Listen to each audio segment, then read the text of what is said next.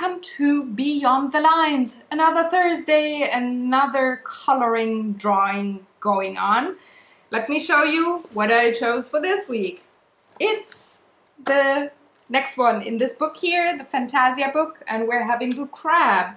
I teased that one in the pilot episode, so this was done quite a while ago. There you go. They walk funny, so I can hold it funny, can I not?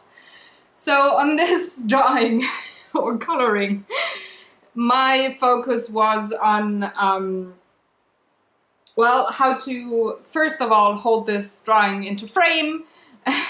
Then, oh gosh, it's goofy, it's hot. Having mostly warm colors and having a lot of darks within them, in comparison to the first drawing that I did where I had a lot of light colors. This is way darker, way more shaded, way more contrasty in that regard. Though I chose pretty much at least 75% of the same colors as I did in the first drawing, the elephant, you remember?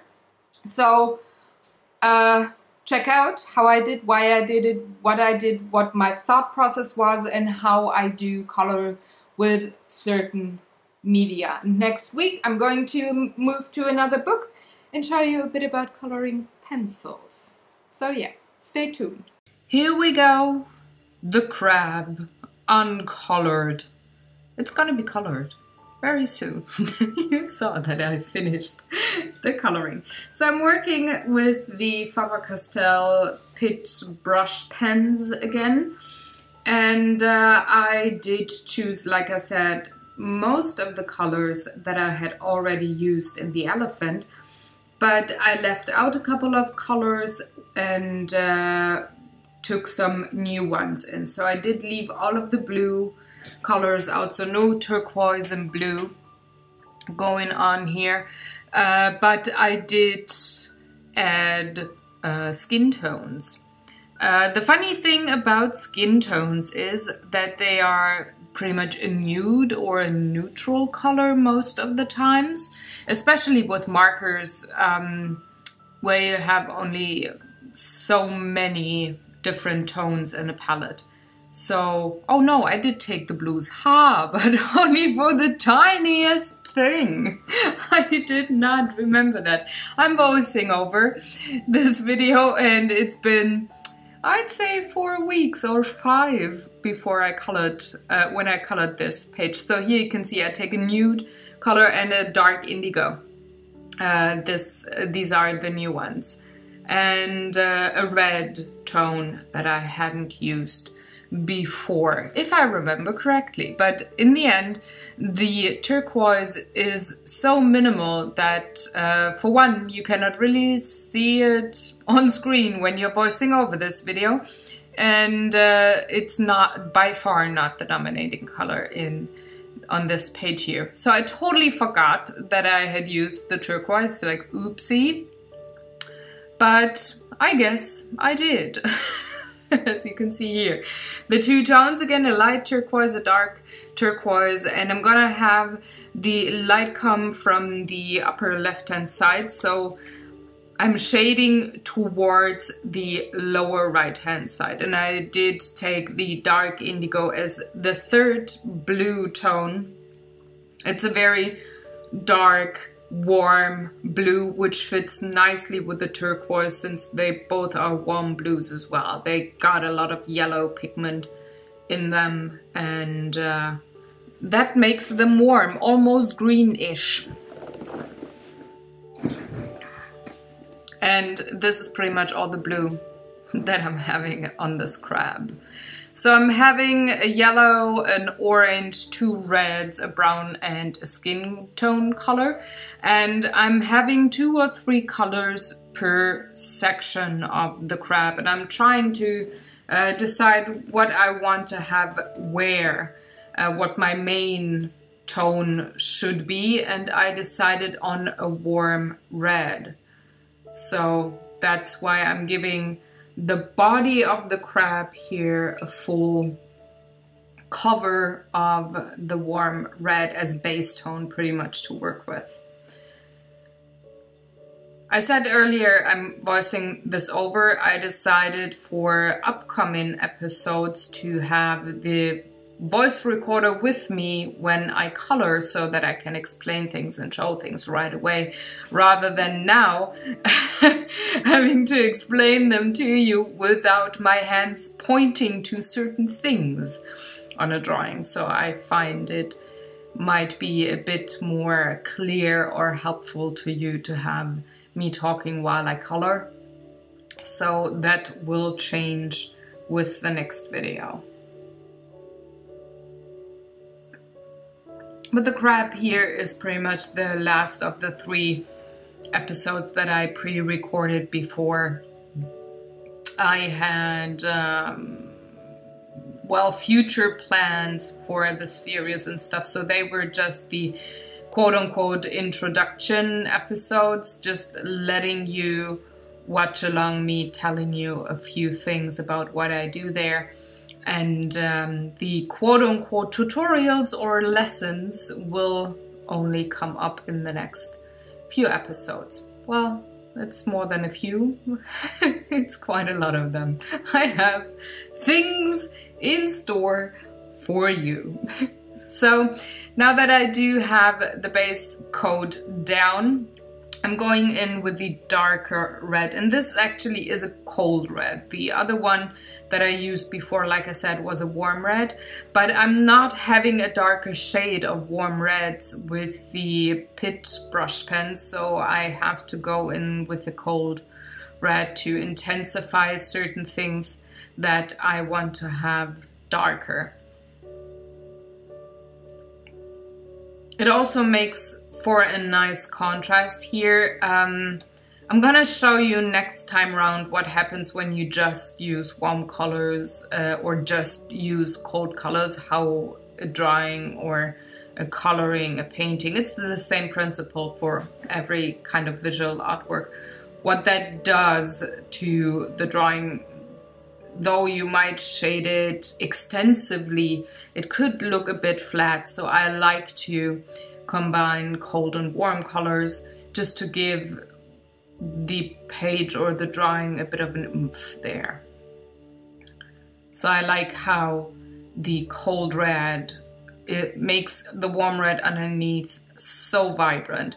And I'm using a medium thick paper here. The Faber-Castells don't bleed through that paper. They might in other books, but I can work without an acrylic sheet underneath. I just can go in and color. So then I took a cold brown, it's a sepia brown, and started adding the darkest shadows of the body section of the crab, and having also a few sections darkened up so that other sections pop. So in the middle you have this almost, it almost looks like a butterfly, that shape.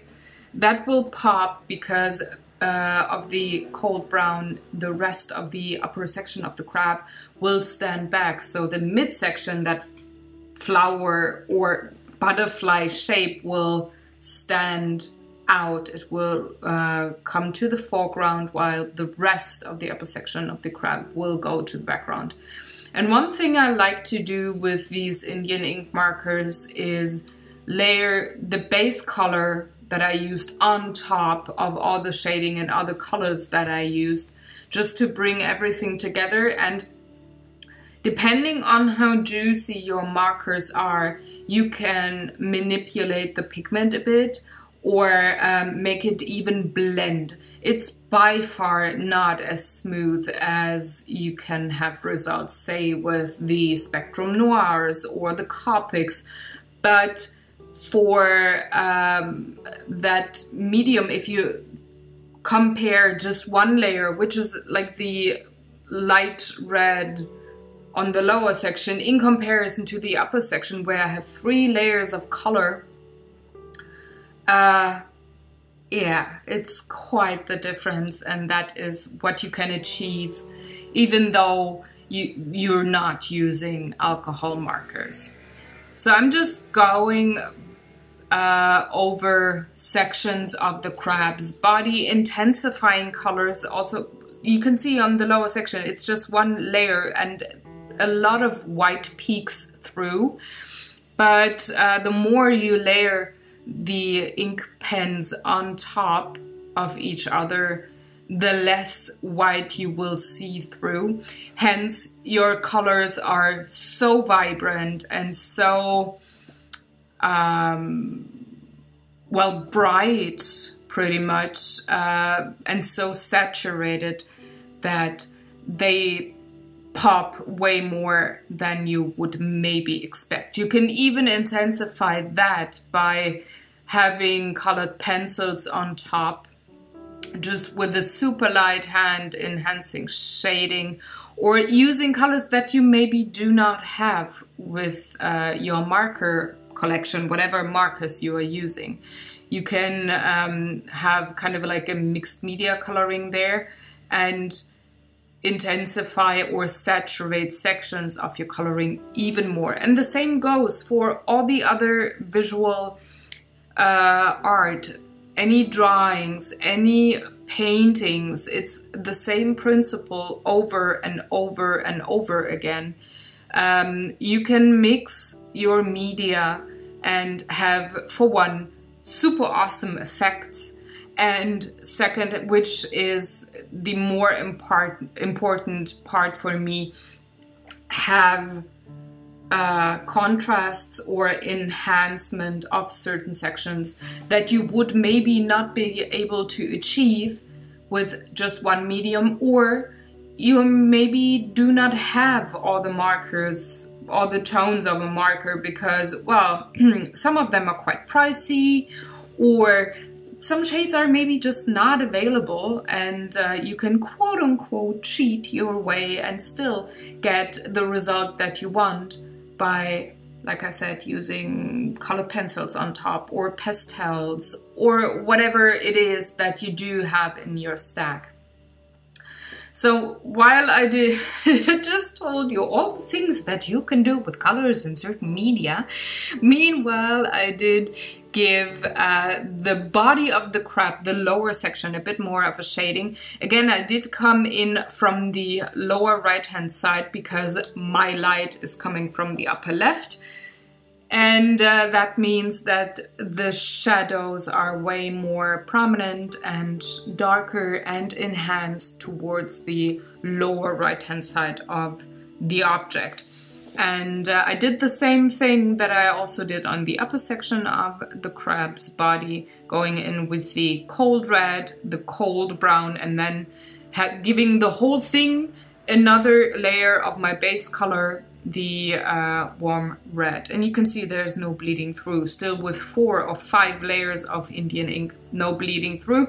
And my markers are, well, they're not brand new. I used them quite a bit, so they're not dripping with juiciness, but they're still juicy enough to have very smooth layers, and still I'm not having any bleed through, which is awesome, and which is one of the reasons why I do like the Faber-Castells in my coloring books, at least for that kind of paper.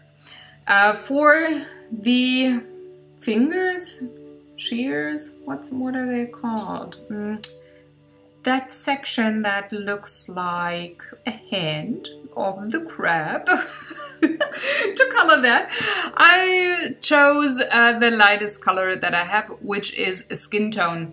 And the skin tone that I use, there's 3 in the box of the Faber-Castells. This one is quite a yellowish one. It doesn't have as much red pigment as other skin tones in the box. So I did choose this one with the warm yellow. It's almost on the verge of being an orange, and I used that in combination because yellow and yellow makes for a very smooth look. So the yellow, of course, is yellow, and the skin tone is toned or tinted yellow, so it will look very smooth in the end, just very, very harmonic there. This is what I look for when I color. If I have tones that are, well, not next to each other in the color wheel, or that are not in the same tone areas in the sorting boxes for markers or color pencils or whatever, I try to have at least the same tint of certain tones. So now I'm being super brave. I'm going in with the indigo. Now again, indigo is a warm blue, which means it has not only blue pigment in there, but also others, and one of them is a yellow. At least when it comes to synthetic indigo. I mean, originally there's, I think was it a stone, or was it, no, I think it was a root that they got indigo from. Anyway, indigo works super, super well as a shading color for pretty much any other color. It doesn't matter if it's reds, greens, yellows, browns, whatever. It's a very lovely shading color, so I can take it to even the lightest colored sections and it won't be as harsh maybe as a black or a graphite color. It kind of stands back.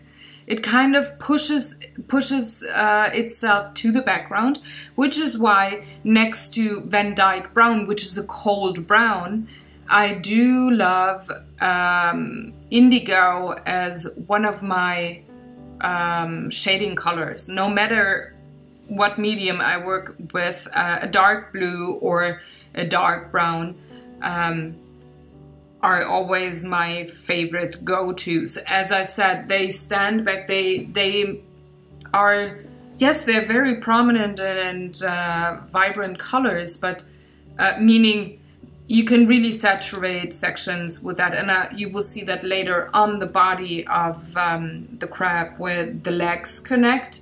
I can get really deep, deep, deep dark shades, but still they stand back in comparison to the reds or the yellows. So a warm blue or a cold brown are my favorite go-to colors when it comes to having the darkest shadows going on in my artwork.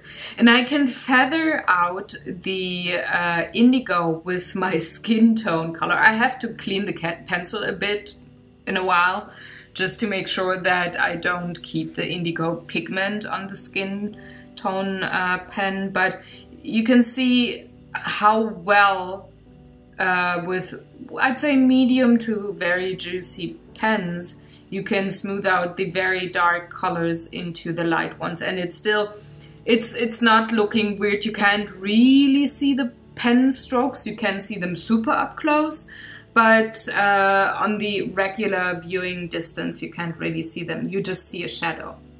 So for the sections underneath, so pretty much the elbows, I did choose the same yellow that I chose for the hand section.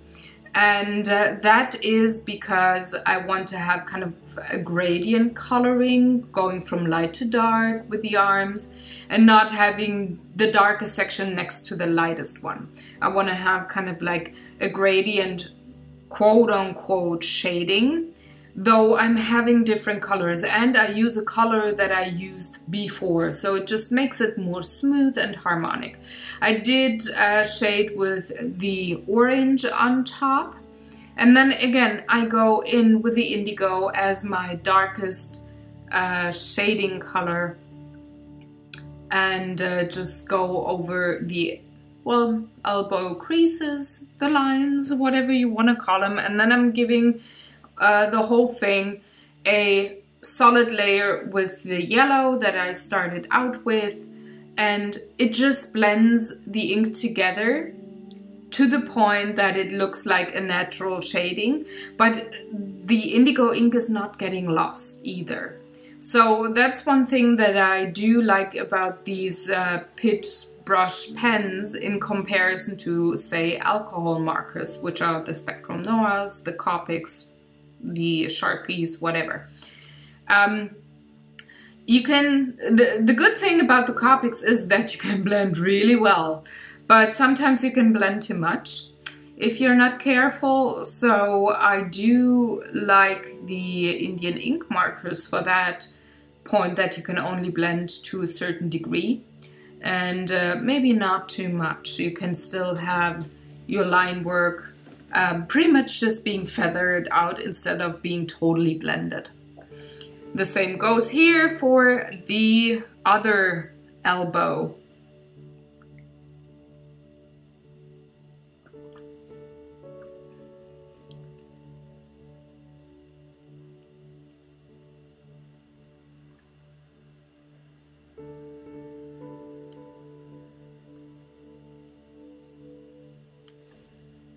It's quite logic when you see my color choice at the beginning of the video, that now the orange would be the part that is the base color. I used it for a bit of shading in this section before, so now I'm using it as a base color. It's the same principle that I also used for the elbow yellow section. And I'm taking the warm red that I used as a base color for the body as my first shading color here. And I'm shading from the body to the arm, because the legs or arms of the crab sit underneath the body shell. Hence, the shadow falls rather harshly on the sections of the arms and legs that are closest to the shaded body part. Off to the next section. I did start with the hind legs of the crab here, just to make sure that I do have a bit of repetition there.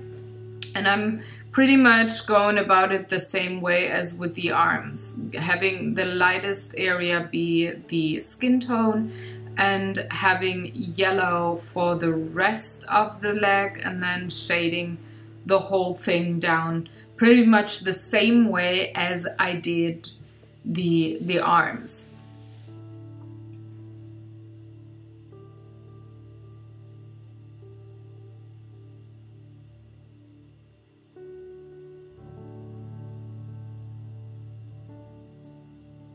This time around, I'm skipping the orange, but going for the warm red instead for the more prominent shading there.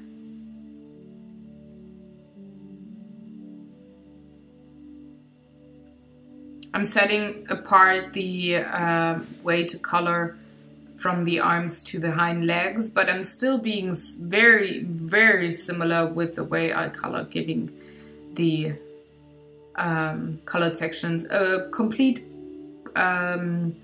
coat with the base color, just to, again, blend the ink together and just having, well, different combinations when it comes to, okay, am I gonna skip the orange and go for the red, or am I going in with the orange, which makes very, very subtle differences because those two colors are so close to each other with their tone, but it makes a subtle difference, and that is fine for me.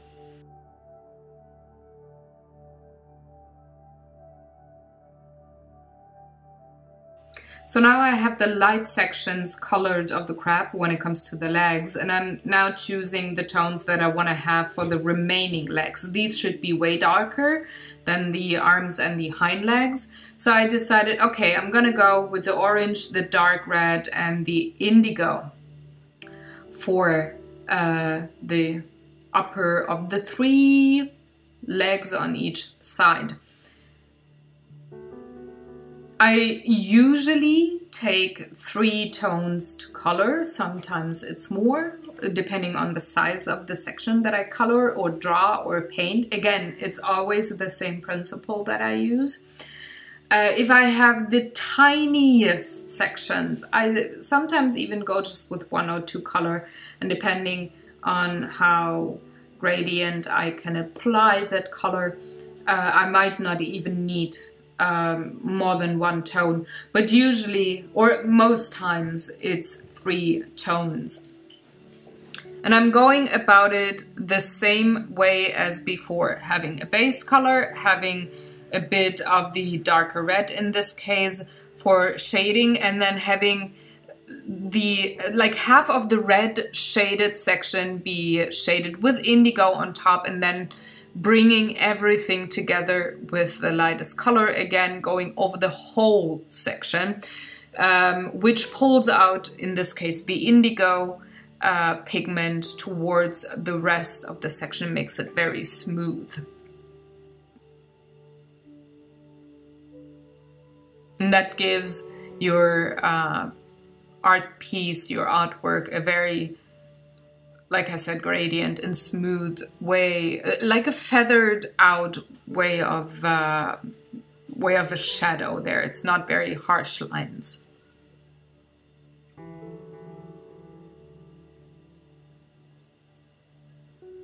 You can see half of the black section here I'm coloring on top of the orange with the cold red, which makes it very saturated, very dark pop art-y. And then going on half of the red section with the indigo.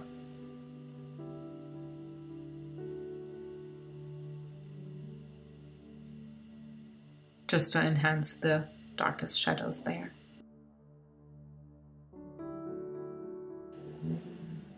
For the next leg down, I'm going even darker, dark red, indigo, and dark brown. So this is pretty much the darkest leg so far. And I'm using the same principle that I also used on the leg above it. Coloring a base coat, having more of a wider section shaded on top, and then going in with the darkest shadow. And I did not cut out the thought times of this video. Yes, I did speed them up, but I wanted to show you that I'm not just coloring or painting.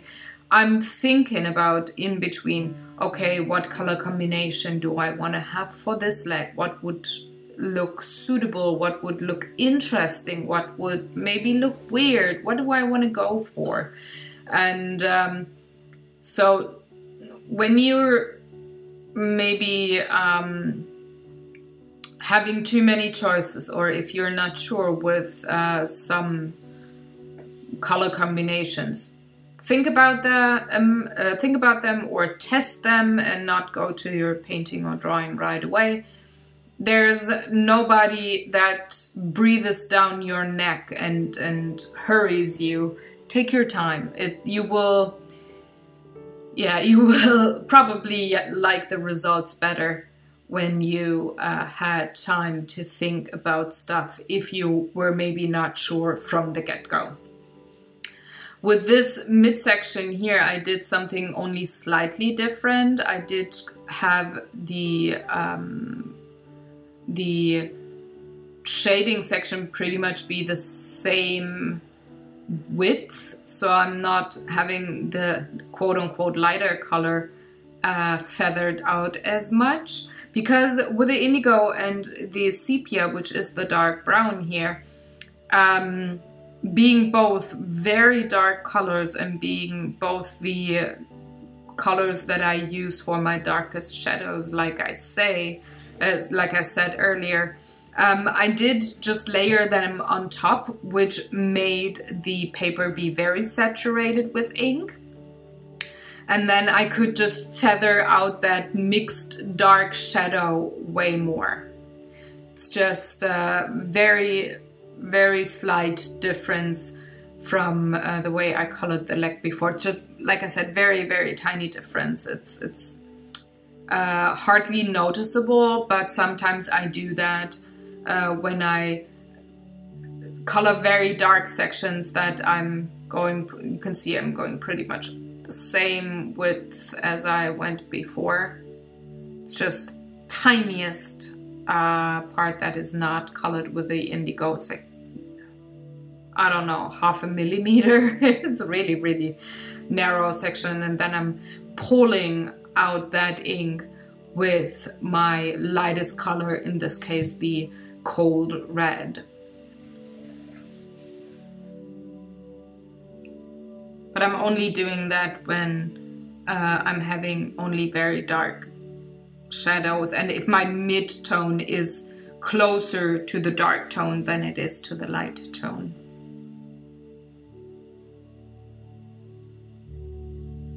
Only 2 more legs to go and then I'm done. So the thought process here, okay, am I gonna go as dark with the as I did with the mid leg, or am I gonna go back to the lighter one that I had on the top of the 3 leg part? Where do I want to go? Do I want to go super light? And I decided, what did I decide? Super light. Okay, so it's a yellow with both of my darkest shadows. Again, the sepia and the indigo. And again, I'm coloring it the same way as before. And while I do that, let me tell you, the blog post for this coloring will be up tomorrow on my blog, together with all the other artwork that I published this week. So hop on over to my webpage in case you want to see close-up photos of this coloring page, or if you want to know the exact colors that I used, I will write down all the materials, all the numbers of the pens and stuff there, and you can see the exact numbers and names of the pens if you're interested. And if you happen to have the same book, and if you happen to have not colored in the crab yet, I would say it would be a cool idea if you colored it, either with, if you want to go with the same color scheme, or with the colors that you like to color with most, maybe, or the ones that you hardly ever use, and just apply pretty much the same principles and see if you like the way of applying depth and shadows with the colors that you use. And if you should be so inclined and want to send me a photo of your work, please do so. I would be delighted to see what you made with this page, what you came up with, what you maybe tried, or if you are maybe a first timer, a really early beginner in coloring, and if you, well, took this video more of a lesson than a show and tell, so to say. And well, if you tried to color, let me know. Show the photos if you're not comfortable of showing them in the big forums or on the social media platforms that I'm at. You can always send me an email, send it privately, or ask for advice on things. If you happen to like the way I color, paint, or draw things, go ahead. I'm always there to, well, help you out if you have any questions.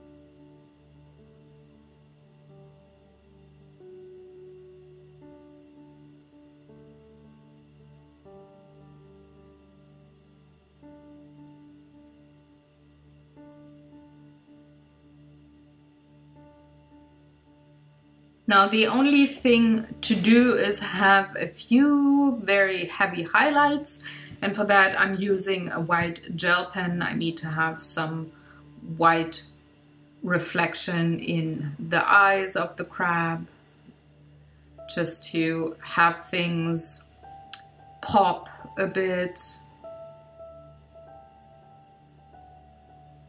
Just very, very little there. And that pretty much is my video for today. I'm trying to find other sections that I want to have a bit of a highlight at, and I like the body section of the crab there. Draws the eye into the middle, and then you can pretty much circle around the crab with your eyes. I hope you enjoyed this video. Let me know if you have any questions or other comments in the comment section below. And if you happen to like this video, do all the good YouTube stuff. Give it a thumbs up, share it with your friends. If you haven't already, subscribe to the channel. I would love to have you as a subscriber. I do have lots and lots of different kinds of art videos for you throughout the week, and on Saturdays I have a weekly vlog where I share thoughts and process behind the scenes in the studio, as well as other weird things of my life. And on Sundays I'm joined by my sweet husband and we talk board games. So have a lovely, lovely day. Enjoy. Maybe you got time to color something or draw or paint or create something to your, well, liking, whatever you like to do as creative stuff. I would love for you to enjoy that time of yours where you could be creative. And we'll see you next week's Thursday, 9 AM CET with a new coloring. It's all about warm colors then. Have fun, everybody. Bye.